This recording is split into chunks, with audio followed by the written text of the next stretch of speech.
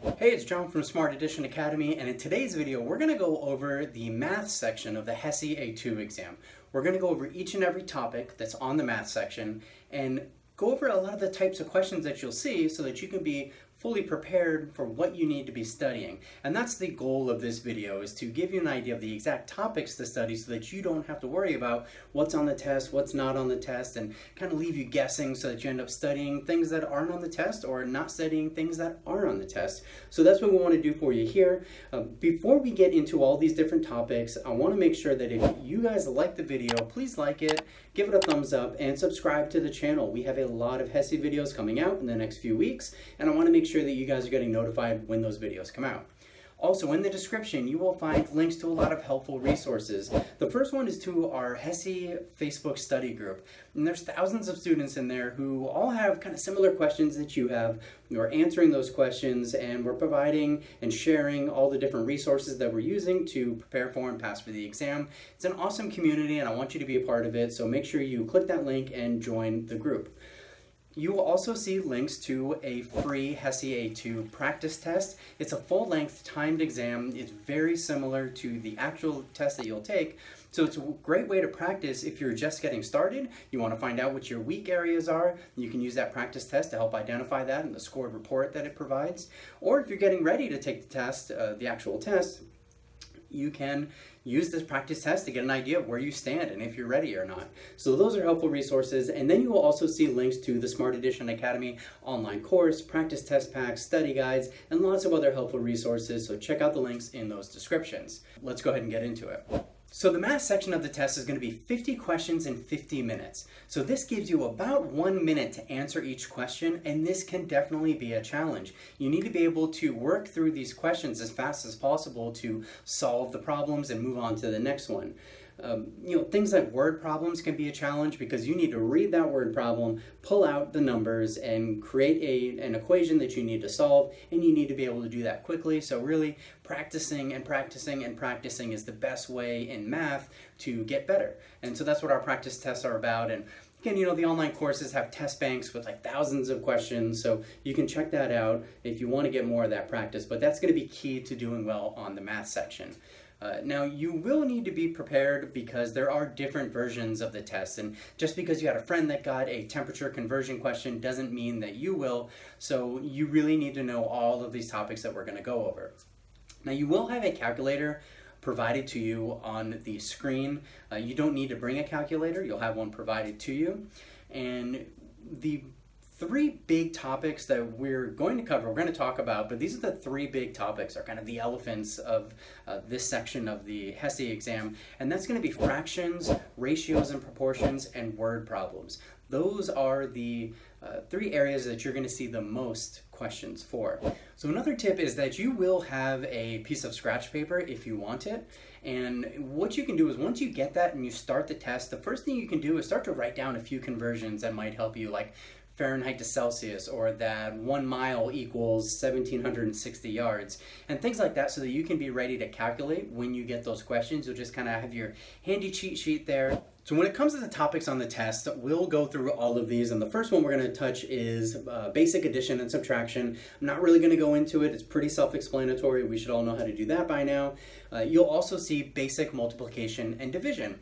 Again, things that we have learned in high school, and this is really all high school level math, but this can get a little tricky if you have signed multiplication and division, so kind of be familiar with that. You will need to know your order of operations. You will see a lot of questions on your PEMDAS. That's parentheses, exponents, multiplication, division, addition, and subtraction, and that is the order that you should be solving any particular equation. People use mnemonics like, please excuse my dear Aunt Sally, to remember that. But however it works for you, just make sure that you know those order of operations and how to solve problems in that order.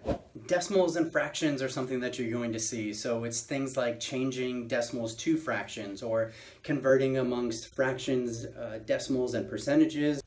You might be asked to order fractions from least to greatest, and you might be asked to divide fractions into decimals, which we just talked about, so that should be easy enough for you. Addition and subtraction of fractions is another topic. So subtracting and adding a fraction from a fraction, adding fractions with like denominators, subtracting fractions with like denominators will be things around this topic. Next topic would be multiplication and division of fractions. So that's multiplying a fraction by a fraction, multiplying a fraction by a whole or a mixed number, dividing a fraction by a fraction, and dividing a fraction by a whole or a mixed number. So be familiar with all that and just have your multiplication and division of fractions down pat. Ratios, proportions, and percentages. This one seems to give a lot of people trouble from what we've heard, so make sure that you're studying this.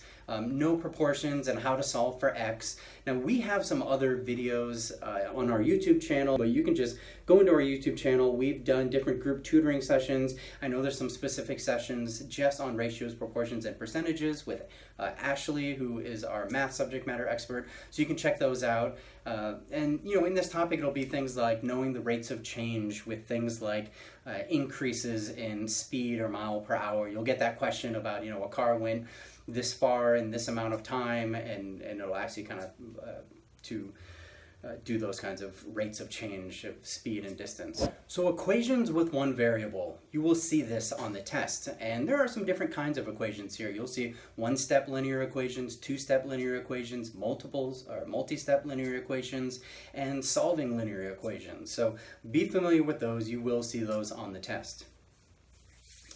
Solving real-world mathematical problems.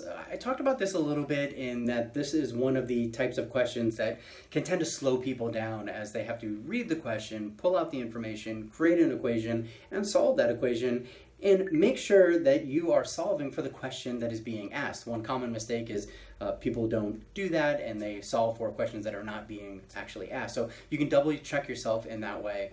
So we can talk about standards of measure. You will have 8 to 9 questions out of the 50 questions on standards of measure, and these are things like length, weight, mass, volume, things like that. So as you're going into your nursing school or dental program or whatever it may be, you will need to know the metric system. So it totally makes sense to take the time now to understand the metric system and all these different conversions, length conversion, things like that, because it's something that you're going to use in school and you will also use in your actual job after school. So you're going to need to know this stuff either way. So it's not just studying for the HESI, it's something that you're going to need to know. So make sure you're very familiar with it. And the last part that we can cover is Roman numerals. So these do show up on the test. You probably won't get too many questions on this. One, if any, 1 or 2, that's about it. But that's it. So this is all the material that's going to be on the math section of the test. It's a lot of topics, but this is all stuff that you should have encountered before at one point or another, so hopefully it's just a refresher for you. Now you'll see links to other videos up here for different subject reviews that we've done for the HESI. And like I mentioned, we have a lot of videos coming out, so make sure you subscribe to the channel. Check out the links in the description, and we'll see you guys on the next video.